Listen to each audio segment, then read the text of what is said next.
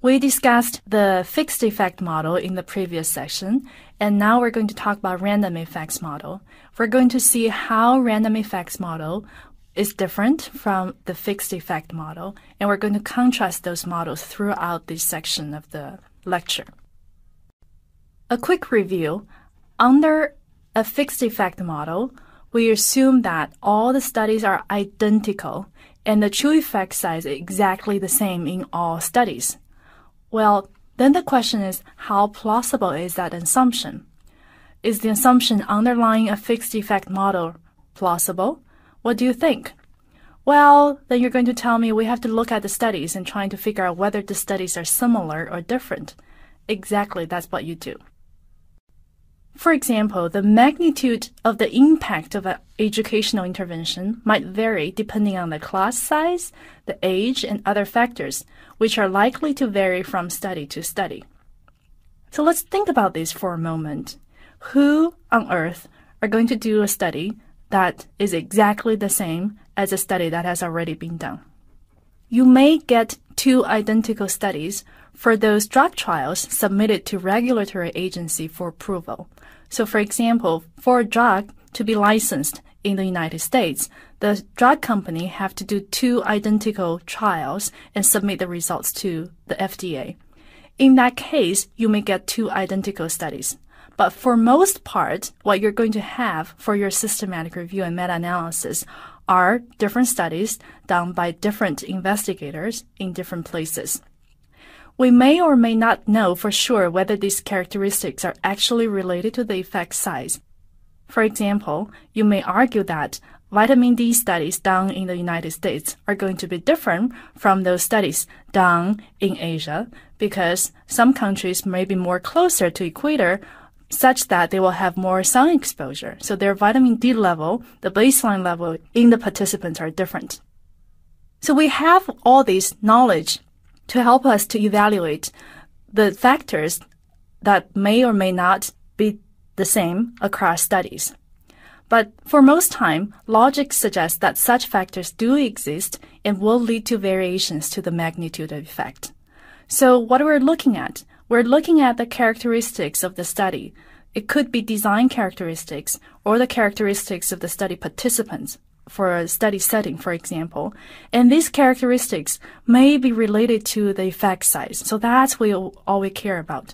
We care about these characteristics because they may have effect on the effect size we're going to see in those studies. Here is an example from one of the class projects back in 2011. So this study looked at the association between the duration of breastfeeding and the risk of childhood obesity. So the hypothesis is that the duration is associated with the childhood of overweight.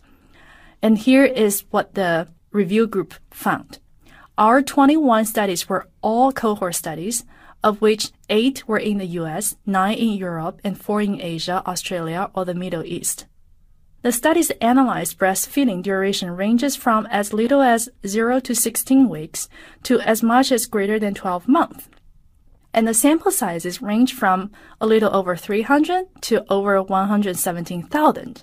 And the study dropout rates prior to follow-up ranges from 5% to 52%. Again, since all these studies are brought together in a systematic review and meta-analysis, they are answering a clinical question, which is there any association between the duration of breastfeeding and the risk of childhood obesity? But each study is different from another study. And we're concerned about whether, for example, the duration for breastfeeding is associated with the association you're going to see. Okay? Here is another example. This example examined the risk of ischemic stroke in people with migraine headache.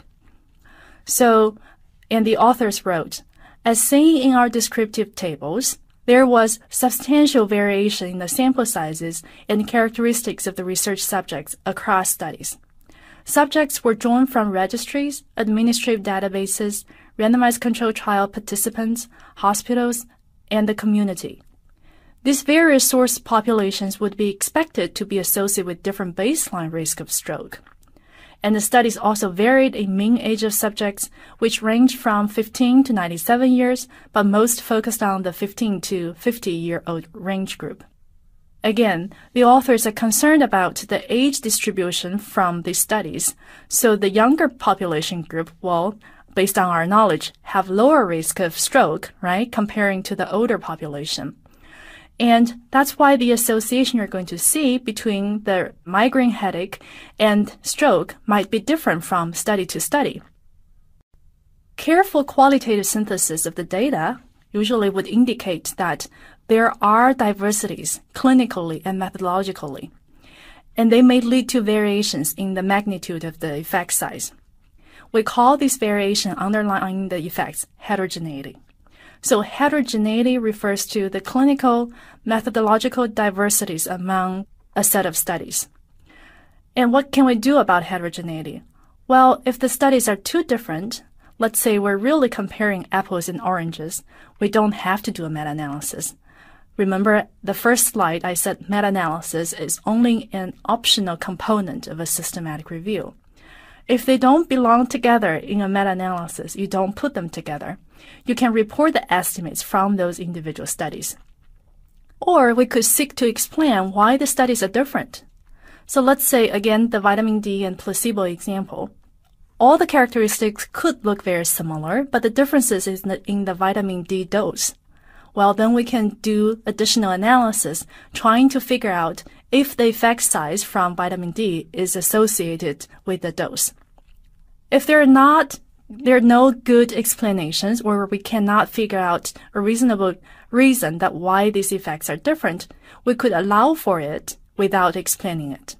And the way to allow for it is through a random effects meta-analysis. Under the random effects model, we assume there's a distribution of true effects.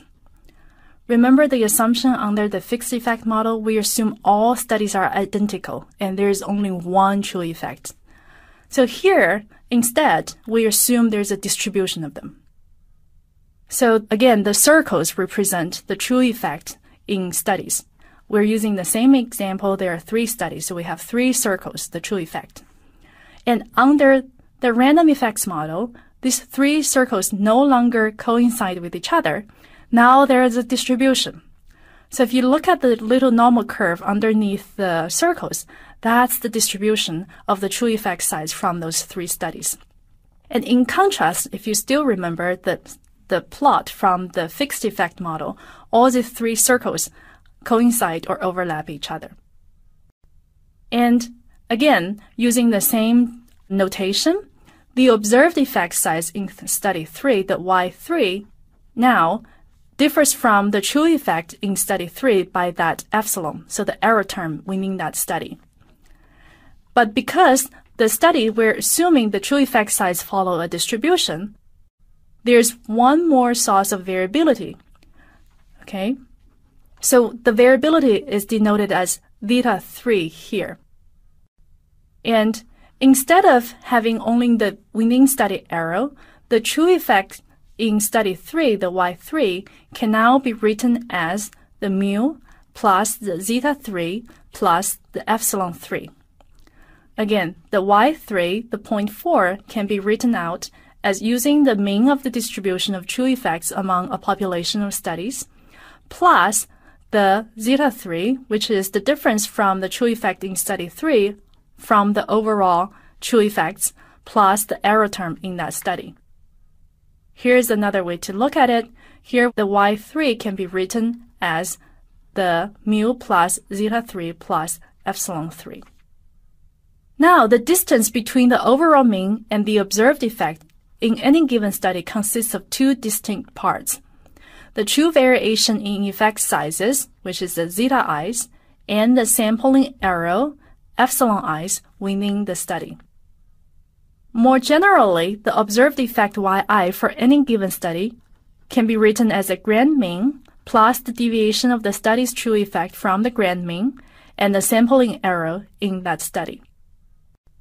So now, because we have assumed all the circles, again going back to the circles, which are the true effect in each individual studies, there's a distribution. Okay, so there are two sources of variance. The first source, if we just focus one study, there's winning study variance. So the distance from the theta I, the circle, to the yi, the square, depends on the winning study variance. So the variance is the random errors winning that study. That's the winning study variance.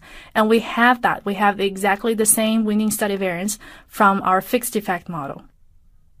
On top of that, there's another level of variance, which is the between study variance. Okay, so the distance from the mu, the triangle, to each theta I, the circles, depends on the variance of the distribution of the true effects across studies. And we call that variance tau square. So because all the circles, again, the circles on this plot, they're the true effects in each study, because they don't line up together, they don't coincide with each other, there's a distribution. And that distribution is the between study variance. So under a random effects model, we have to capture both sources of variance, the winning study variance as well as the between study variance. So here's a nice contrast of the fixed effect model and the random effects model. Okay, the different assumptions you're making. Again, if there's only one thing you're going to take away from this section of the lecture is this slide, the different assumptions underneath two different models for meta-analysis. On the left-hand side, all three figures, you have seen all of them, and they are the assumptions for the fixed effects model. There's only one assumption, and they're showing in three different ways. So under the fixed effect model, we assume all the studies share a common true effect size. That's why all the three circles lie on top of each other. So there's only one identical common effect size. However, under the random effects model, if you look at the figure on the upper right-hand corner, there's a distribution. So the three circles no longer line together. There's a distribution of the effect size. Okay? And because of that distribution, we added one more level of variability, which is the between study variance. And that's why you have to capture them in your analysis using the two slightly different equations. So under the fixed effect model, yi equals theta plus your error term winning study. However, under the random effects model, the yi equals the mu, the grand mean, plus the zi, that captures the distance of each circle from that triangle, plus the epsilon I, the error term. Again, the difference is under the fixed effect model, there's one source of variance. If you look at the last set of figures, right, there's only one source of variance, which is captured by that normal curve for each study. However, under the random effects model, we actually have one more layer, which is the variance between studies. That's why you have 4 normal curves instead of 3.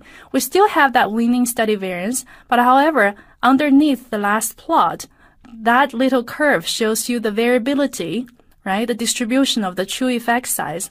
That's your between study variance. Now let's take a pause for a moment. Well, what are we trying to do? What are you going to observe from the study? You have 3 studies, right? And the data you observe are actually what? Always the same. You will get a risk ratio estimate, odds ratio, plus some variance from that study, right? So you observe the amount of information or data you have in hand will stay the same regardless of which model you're trying to use, okay? And the purpose of doing a meta-analysis, you're trying to use your data you have in hand and trying to guess where that center of the distribution or where that common effect size is. That's why you're trying to do a meta-analysis. And we're saying there are 2 different ways to get that number, get your meta-analytical results. Either assume the studies are identical, they're the same, then we're going to use a fixed effect model. If we cannot make that assumption, then we're going to use a random effects model by assuming, well, the studies are slightly different from one another, so we're going to assume the true effect size are not the same, but there's a distribution. So that's what you're doing. You're taking the data you collected from each individual study and trying to make a best guess where the common effect is. And that guess depends on how different or how similar the studies are. If they're identical, then go ahead, use the fixed effects model. If you cannot make that assumption, then you're better off with the random effects model. That leads us to the second session of the random effects model, which we're going to show you how to do it.